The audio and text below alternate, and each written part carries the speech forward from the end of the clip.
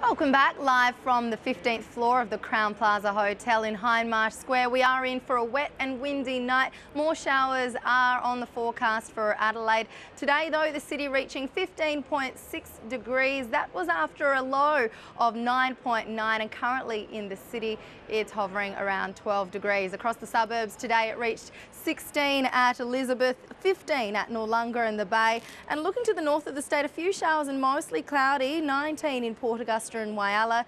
There was some more wet weather in the southern centres. Just 11 was the top in Keith, 16 in Kingscote and Murray Bridge.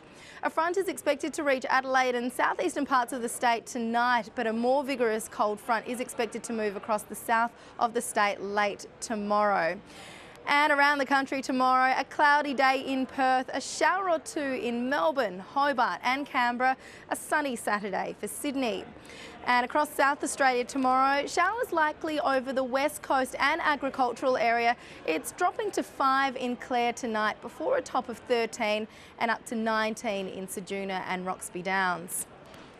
The southern agricultural area is in line for the showers, and so too the Mount Lofty Ranges and lower southeast tomorrow. Temperatures getting up to 18 in Murray Bridge and Renmark.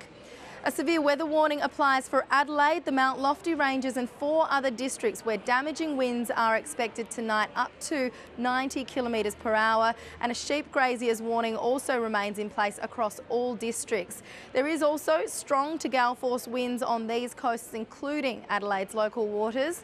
And on those metro waters, strong winds tomorrow reaching 30 knots, generally tending northwesterly, then westerly during the afternoon.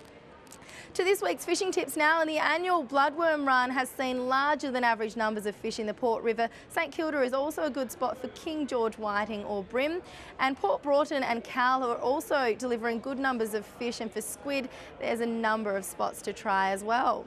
Tomorrow expected to be wet and windy across the suburbs, temperatures between 14 and 16 degrees, and for the city tomorrow we are expecting a wet and windy day, up to 15 millimetres of rain. But the Weather Bureau says for Crows fans, you might get away the entire match without those showers. They are expected late in the day. We're reaching 16 degrees as well. Then looking further ahead, a couple of millimetres from the showers on Sunday, a possible shower on Monday and Tuesday, and then partly cloudy through the middle of next week. And before we go, Kate, obviously a stunning view here in Hindmarsh Square, but one of the best parts of it, that blue sign right there, Channel 9's new building. We move in just under 2 months. Can't wait. Very exciting. Looks beautiful lit up at night. Thank you, Virginia.